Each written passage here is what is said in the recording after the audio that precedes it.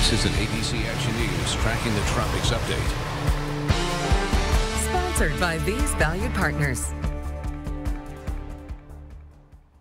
All right, as we're looking at the tropics, you can see this is looking a lot more like a tropical system now. As we're looking at Helene, you can see that counterclockwise circulation. We don't have a clearly defined center or eye at this point in time. However, it will continue to organize as it moves north into the Gulf throughout the rest of the day. So again, it is expected once it gets out over open water and away from the Yucatan Peninsula to increase in intensity as it continues moving north, likely to become a Cat 3 storm by tomorrow during the day.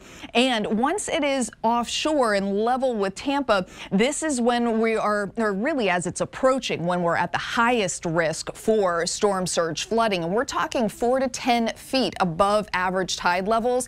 And because of the duration of time it will take to move north in the Gulf of Mexico, it is going to go through 2 tide cycles during that movement. So we will have a prolonged period of time where we've got that risk for storm surge flooding. So along the coast, you definitely want to use extreme caution and try to prepare your property for that potential. Now, again, we're looking at the least extreme amounts of storm surge flooding farther to the south, and then as it gets farther to the north, we'll have higher levels of storm surge expected. So again, we're looking at about 4 feet as you get into Sarasota, Manatee County, and then on up to possibly as much as 6 to 10 feet above tide levels as you get into Citrus County.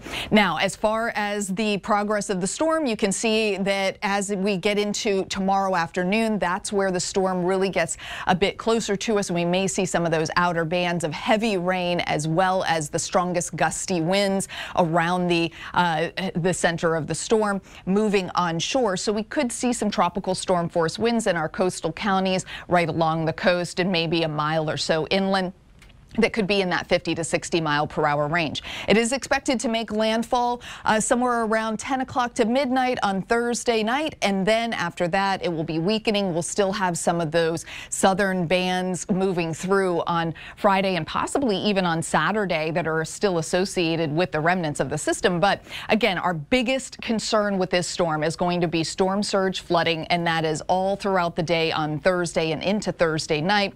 We will get pockets of heavy rain though throughout the day today, some gusty winds as well, and then tomorrow the strongest winds in the afternoon to evening.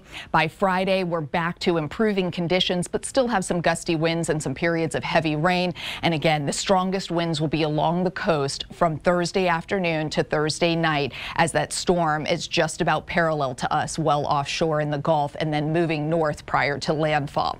We'll have more updates, of course, as we move through the rest of the day.